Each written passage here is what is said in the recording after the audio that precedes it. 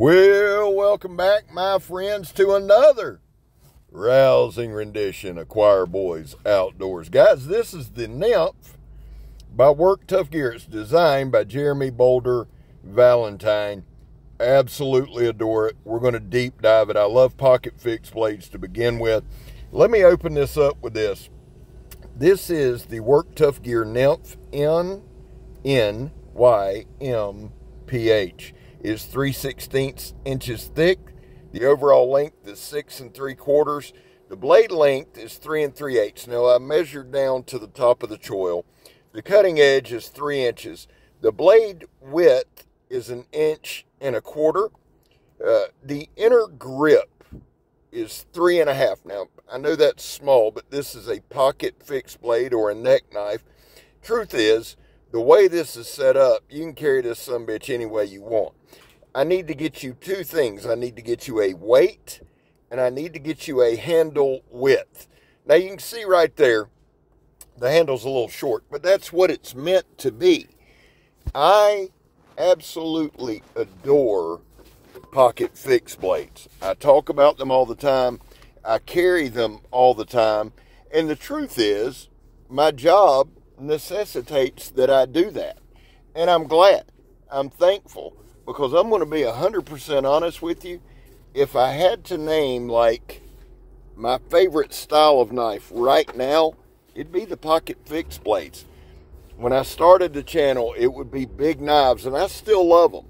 But guys, I am absolutely infatuated with this size knife. Now, you can carry this sumbitch any way you want. You know, you're grown. You can put a tech lock on it, belt carry it. It's MOLLE compatible. You can hook it to a pack. You can put an ulti clip on it, tuck it inside your belt, or just do what I do, stick it in your pocket. There are people who enjoy neck knives. Now, I'm not one of those. I don't knock it. It's just not my preferred style of carry.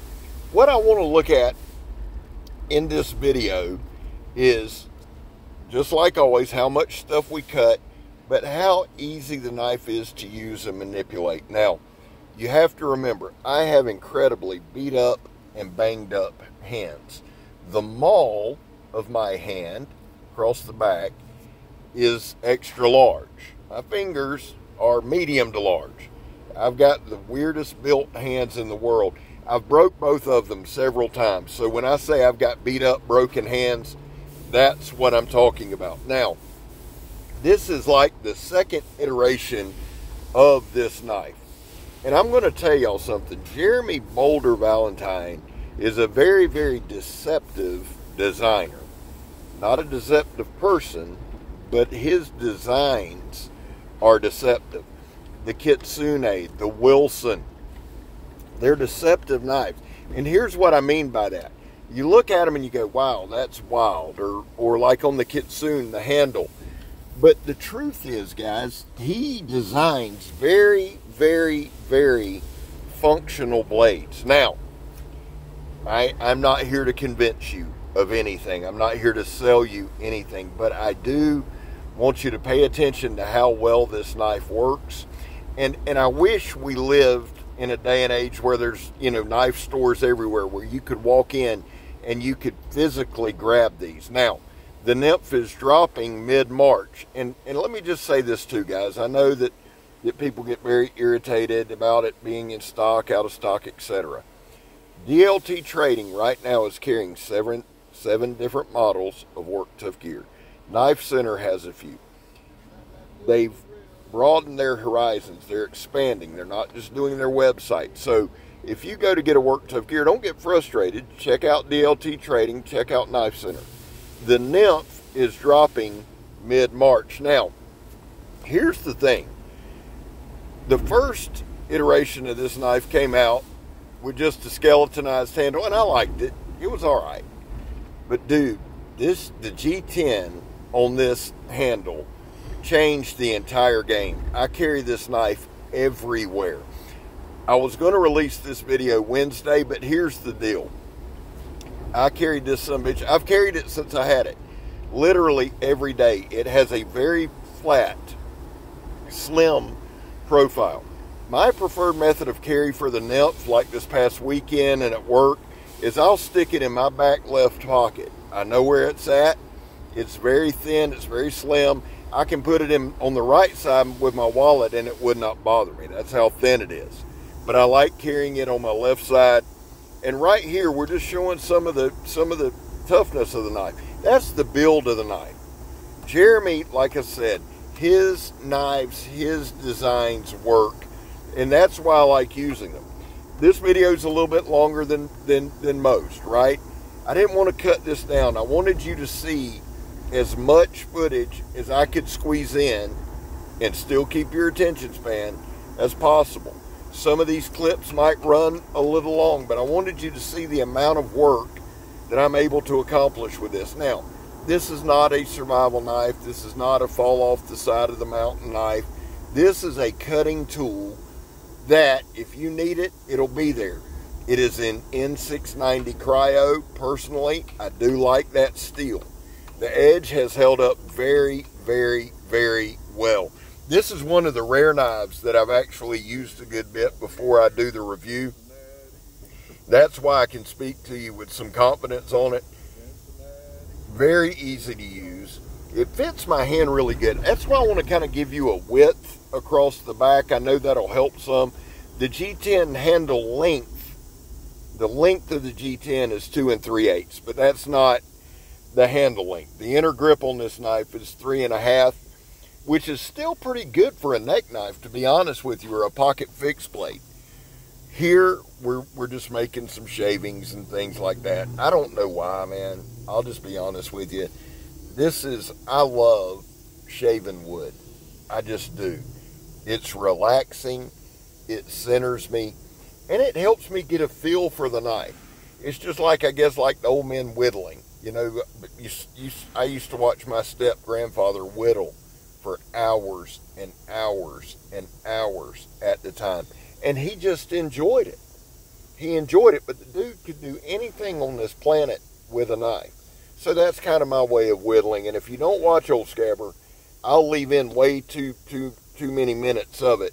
But I do enjoy it, and I enjoy it with this knife. I carried it with me camping. Now, right behind the blade, kind of going into the handle, you see kind of that curve shape, and it has some jimping. Some very, very nice, well-rounded jimping, okay? Very comfortable in hand. You could do a push stab with it if you needed to. Don't recommend it. You go to jail, but if you needed to, it's there. And as far as a knife to carry, this is another get-off-me knife. You can conceal this knife very easily. That's why I like it. 3 things that I love about the knife, or 4 maybe. The handle. It fits my hand perfectly. It's easy to manipulate. If you see me kind of struggling with it from time to time, that's more the shape and condition of my hands than it is the knife. But I love the handle. I love the thickness of the blade. I love the sharpness of the blade. And I love the balance of the blade. I also love how very utilitarian it is. I used it for food prep this weekend. I found myself several times using it I would use the point to kind of untangle a knot. I used it a lot camping. Made a few feather sticks. And it's sharp as shit. It's held its edge very, very, very well.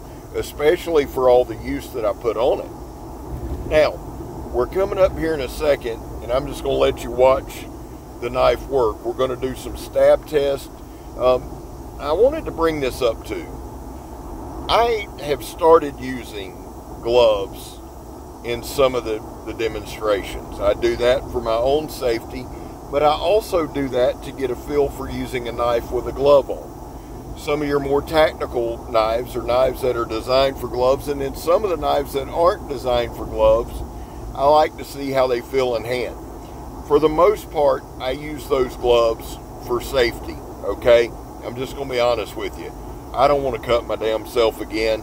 No matter how safe I think a knife is, there's slippage. But what I wanted to bring up, there's a good look at the edge there. What I wanted to bring up is in the first segment where we're stabbing the tire, there was never any slippage. My hand locked in, the ergos of this handle and the whole knife locked in very, very comfortably. And I was surprised. I thought I might have to readjust a time or two. I did not. And when we do some of the tip test right here, I'm just going to be quiet while we do it. Let's check it out together.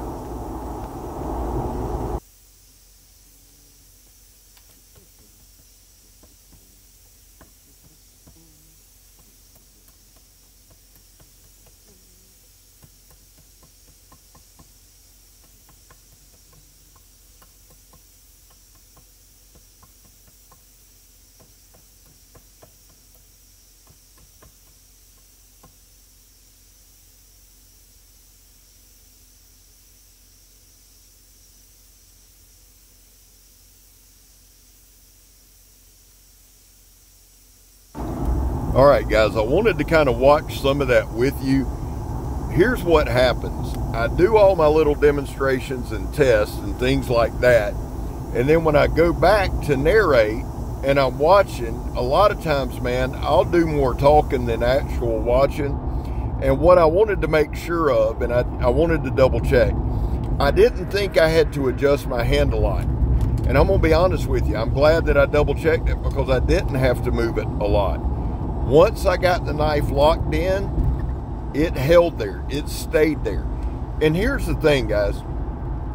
I did that segment, honestly, the entire segment, I think I did like a 4 or 5 minute tip test and just cut it way down to whatever I showed you. You can get lost in doing this stuff. You really, really can, especially when you're doing a demonstration and you're going to go back and narrate. You can get lost in the repetitiveness of it, the relaxation of it, and then you go, oh shit, I got a ton. But that's good. That's good. It just shows the toughness of the knife, all of that. Well, guys, listen, we're coming down to the end. Let me just say this. There was a time in this country where 22 vets a day took their own lives. Now, stats are everywhere. Y'all know that. That's why here on this channel, we focus on the number 0. Anything over 0 is simply unacceptable. Vets, we love you. You have a place here. Guys, I back the blue. I know that's not popular with a lot of you, but it is a cause that is near and dear to my heart that I've explained a million times. Finally, if you are an addict, never quit quitting. Well, I'm going to be honest with y'all. I love this knife. I loved it so much, I've done the narration like 3 times. I hope I dialed it in for you. I'm Scab. You're not. I'm gone, son.